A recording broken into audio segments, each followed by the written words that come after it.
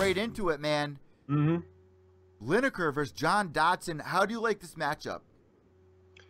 Oh, well, I like it a lot. I like it a lot. Yeah.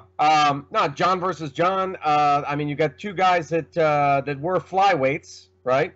Yep. And they're now at bantamweight.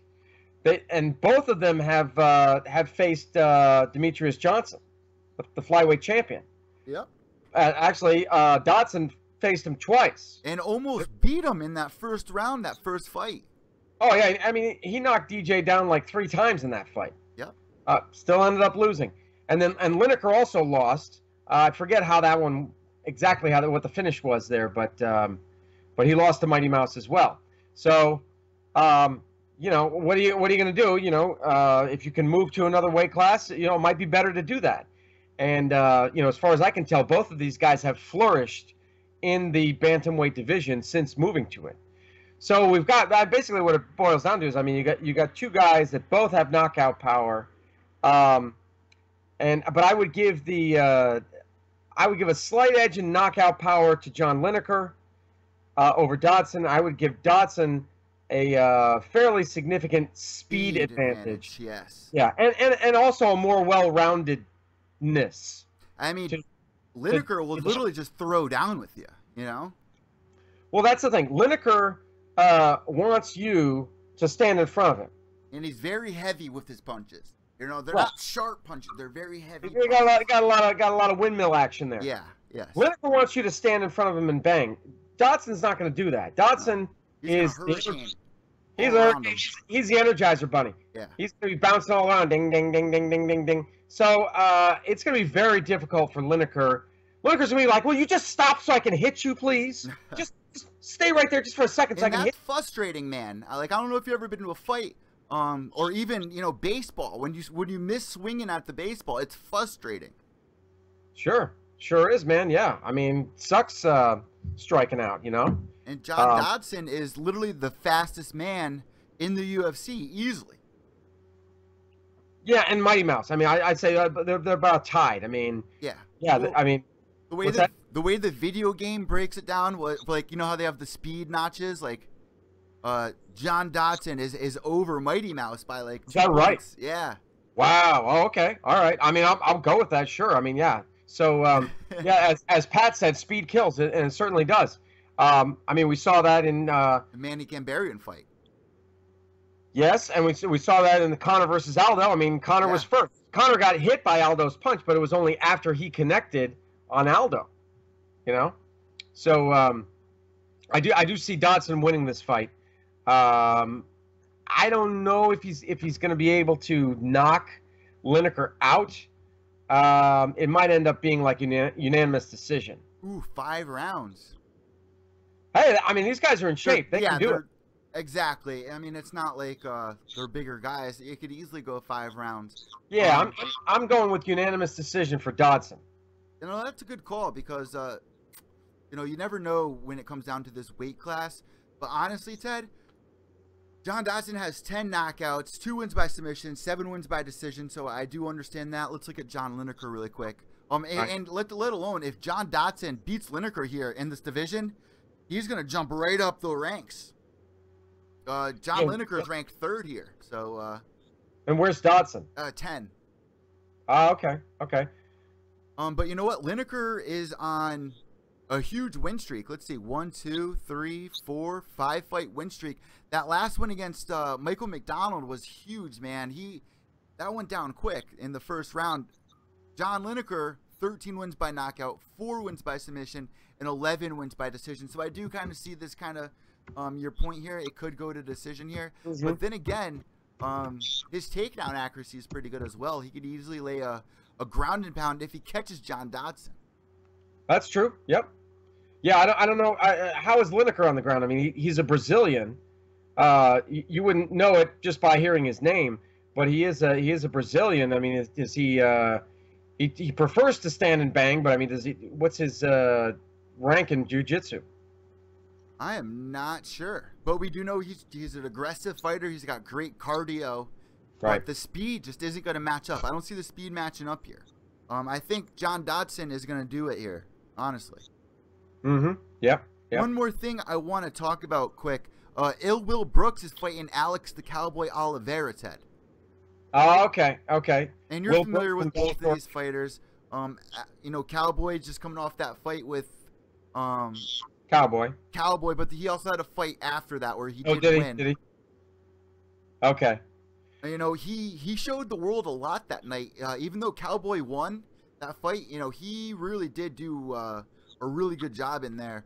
So Ill Will Brooks coming in here with a record of 18-1. We saw his last fight against Ross Pearson where he did amazing. What do you think here, though? Will Brooks or Cowboy? Well, I think, I mean, Cowboy is... Wait. We can't even call him Cowboy anymore, remember? Well, that was loser loses the nickname, right? Yeah, so what do we call him now? I don't know, but it's kind of like if we ever get that fight between Mickey Gall and Sage Northcutt, loser has to shave their head. That needs to happen. Oh, absolutely. And he needs to get his head shaved in the octagon. Right in the octagon, absolutely. Just like pro wrestling, just shave it right off, Right there. Or just get the nair out and just pull it right out with the nair. Anyway, yeah, Will Brooks. I mean, this guy is climbing the ladder in the lightweight division. I just don't see that Oliveira has too much for him. You know what I mean? I mean, he's a good, solid fighter. I just don't see that there's really any area where he is going to where he can dominate Will Brooks. You know, Will's on a mission. He's going to try to get to the top. And he's going to go through Cowboy to get there. I agree, man. Will Brooks is definitely on a mission and only lost once. His wrestling is absolutely amazing. I'm going with Will Brooks here, but you know, Alex could win. I mean, it's not that lopsided. He's a strong dude. Only has 3 losses. Will Brooks, though, I see him coming out on top. Ted, I actually got to speak with somebody on this card Sunday night. I got to speak with the Barn Cat. Tandem McCrory. There you go, bro. All right. I've interviewed him a few years back. No shit. Yeah, it was at a local show here in I think it was in Lancaster, Pennsylvania. It was in Lancaster. He was there because he was at the time he probably still lives in upstate New York, but I don't know if he's still affiliated with the academy that he had at that time. But he was there as a corner man.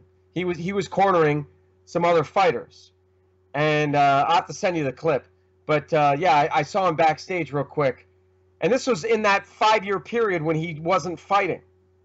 Oh, okay. This was after he got cut from the UFC. After he got cut from the UFC. This was after that. And so it was somewhere in that 5-year period where he wasn't fighting. But I was like, I saw him from afar, you know. It was like I said, it was at this local show. And I'm like, I know that cat. And it's the Barn Cat. I know that cat. That's the Barn Cat. And so then I had a camera guy with me, and we went backstage and just talked to him real quick.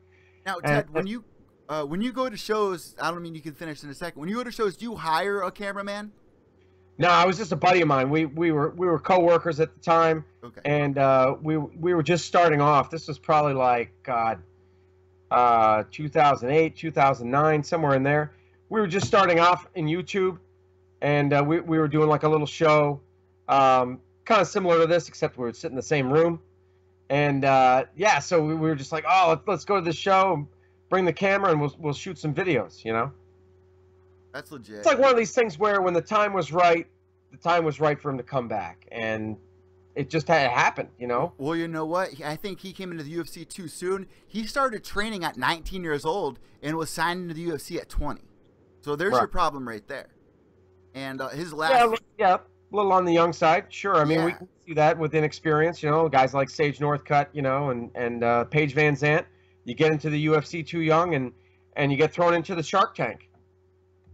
I mean, he was fighting people like John Howard and shit. So, you know, he came back into the UFC last December.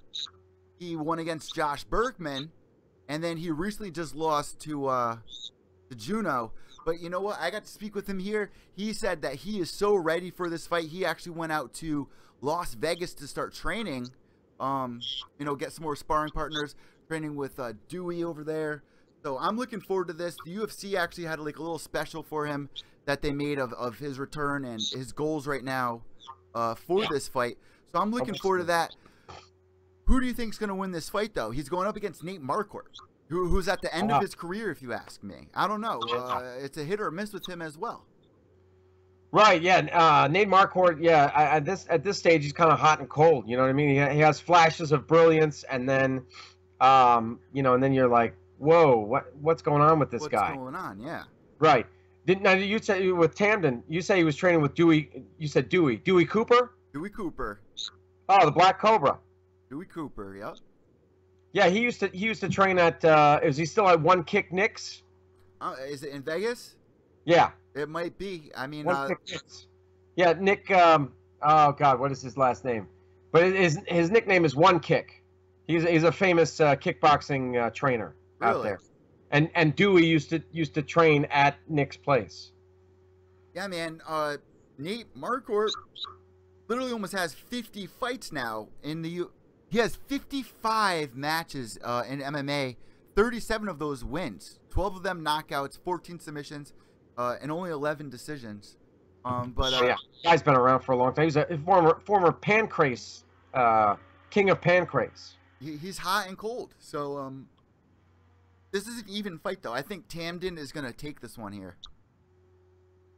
Yeah, I'd have to go with that. And one last mention really quick. Andre Feely, touchy-feely, going against Hakron Diaz.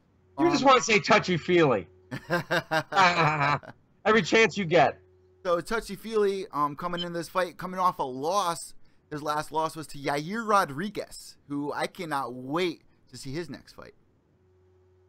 Yo. Yo. Spin, spin. Andre Feely having a tough time recently after that last loss, but I have enough faith in him here to beat Hakron Diaz, who's coming off a loss himself to Cub Swanson. Well, Eddie, you know what? I trust your judgment in this one, so I'm gonna have to go with that. I'm going with you. Touchy-feely got knocked out in that last fight to Yair Rodriguez in a crazy way with that flying knee. Yair Rodriguez is just a dangerous man. Very scary. That fight is going to be this weekend, guys, and it's going to be free once again on FS1. You guys definitely should go check Ted's page out. You can find me on Twitter as well. Ted, was that all you had for your tag? No, I'm good, man. I am good. All right. So you guys can find me on Twitter at evil_echo. That's EVIL_ECCO. If you want to be part of the Pure Evil Army, all you got to do is use hashtag Pure Evil MMA or Pure Evil Army. Become part of the group. Make your predictions with us on UFC Pick'em. All you got to do is contact me on Twitter or even on Facebook.